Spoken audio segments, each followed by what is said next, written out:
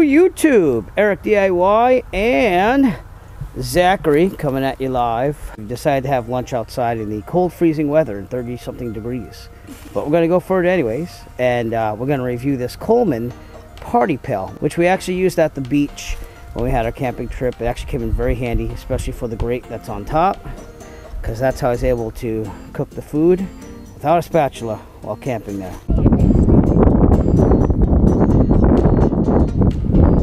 So we're going to try lighting our lunch fire in the Coleman Party Pail with this electric lighter. To get our fire started today, we just have some dry lint on the bottom, right about there.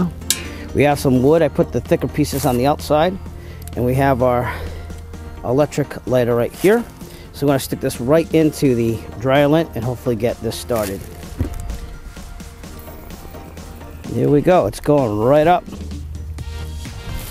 So as you can see, this fire is slowly roaring along. I put more wood on top of our dry lint. All right, we're going to have some lunch. We're just using it as a wood stove today.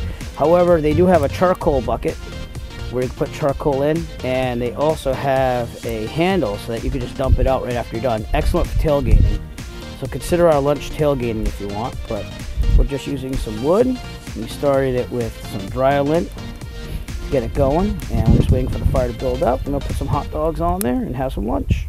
So as you can see, the Coleman Party Pail, you put your stuff on just like a grill, and then we're actually using our Outdoor Anywhere marshmallow roasting sticks to turn these, but the fire is pretty hot, so I gotta move some stuff around here. The great thing is though, if it's really hot, you can grab this on the edge here. That's not hot to the touch, and you can lift it right out of the fire and serve from there, so you can bring this elsewhere. I'm gonna finish cooking up these hot dogs and sausages, and then have some lunch. Hot dogs and sausages cooking really fast. Again, if you had charcoal, you could probably control the temperature a little better, but we're doing your traditional camping with wood fire here.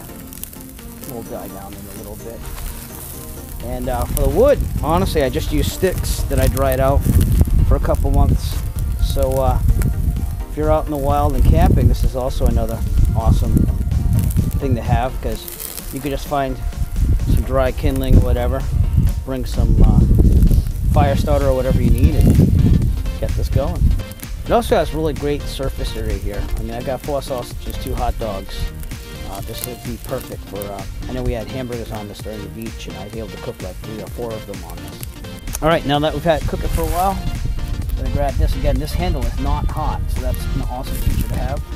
I'm just gonna sit right in this rock. It's not gonna touch anything. We'll keep the fire going.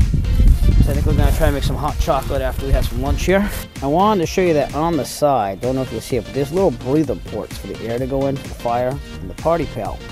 So it's going to keep things going as long as you use dry wood. It's getting late here. We had our lunch, and I actually left this pail out for a night because it was still kind of smoking at the end. So I left it just in the fire pit to cool off, and I'm going to show you how easy it is to empty it out.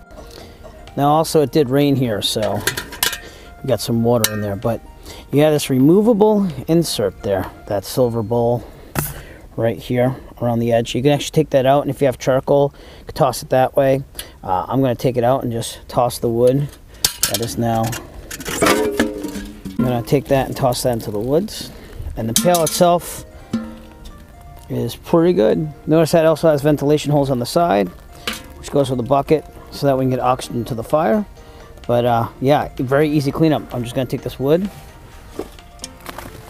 and throw it out into the woods and get the rest of it, and that's it for cleanup. The pail itself is clean, and the inner bowl is good for removing charcoal and wood and stuff like that. You can also easily transport the grill with this nice handle that they have, and it has a spring-like thing on there to protect your hands. It does take a little space. It's not for compact camping or anything like that, but it is an awesome grill to have. It's excellent for tailgating, excellent for taking your 5-year-old, almost 6-year-old, I can't believe he's getting that old, out in the front yard and cooking a little lunch, just to have a little adventure. It's not that advanced technologically, but it's a very convenient item to have. Definitely going to use this for tailgating for sports and stuff as well as camping. If you're looking for a very easy cleanup, no messing grill, cook food, or just to have a fire in it to have a little warmth, I mean, the Party Pail seems to be an excellent choice. So I do highly recommend it. If you would like to purchase the Coleman Party Pail, please look for a link in the description below. We'll send you to Amazon. We can purchase your very own. Every purchase will help support the Eric DIY channel. We appreciate all your support. If you like this video and you want to see more like it, please give us a thumbs up and push that subscribe button below. Also, while you're down there, please push on the bell notification icon so that you will be notified of future Eric DIY video releases. We appreciate everything you do for us. Thank you and have a great day. As always, if you like this video, found it useful, please subscribe. And if you have a product that you would like reviewed, please contact Eric by emailing him at eric5150diy@gmail.com. Have a great day.